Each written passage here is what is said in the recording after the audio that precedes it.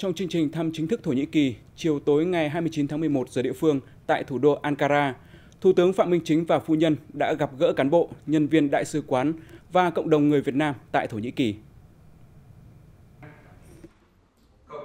Đại sứ Việt Nam tại Thổ Nhĩ Kỳ Đỗ Xuân Hải cho biết, cộng đồng người Việt Nam tại Thổ Nhĩ Kỳ có khoảng 200 người, bà con đều thực hiện tốt pháp luật và hòa nhập với cộng đồng nước sở tại, luôn đoàn kết giúp đỡ lẫn nhau và hướng về quê hương đất nước. Đại diện kiều bào bày tỏ vui mừng trước bước phát triển vượt bậc và tin tưởng vào tương lai tốt đẹp của đất nước, cũng như đưa quan hệ tốt đẹp và không ngừng được vun đắp giữa Việt Nam và Thổ Nhĩ Kỳ. Đáp lại tình cảm của bà con kiều bào, Thủ tướng Chính phủ Phạm Minh Chính gửi lời thăm hỏi ân cần và những tình cảm ấm áp tốt đẹp nhất tới toàn thể bà con đang sinh sống, lao động, học tập, công tác tại Thổ Nhĩ Kỳ, khẳng định Đảng, Nhà nước luôn quan tâm, chăm lo, hỗ trợ để bà con ổn định, hội nhập vào xã hội sở tại, giữ gìn ngôn ngữ, bản sắc văn hóa, đồng thời đóng góp tích cực cho sự nghiệp xây dựng và bảo vệ Tổ quốc. Thủ tướng Chính phủ mong muốn bà con yên tâm, tiếp tục tin tưởng vào sự lãnh đạo của Đảng và Nhà nước, đoàn kết, gắn kết xây dựng cộng đồng ngày càng ổn định và phát triển, trở thành cầu nối vững chắc cho quan hệ hữu nghị giữa hai nước. Thủ tướng chia sẻ ghi nhận và giải đáp một phần các ý kiến, kiến nghị, nguyện vọng, đề xuất của bà con,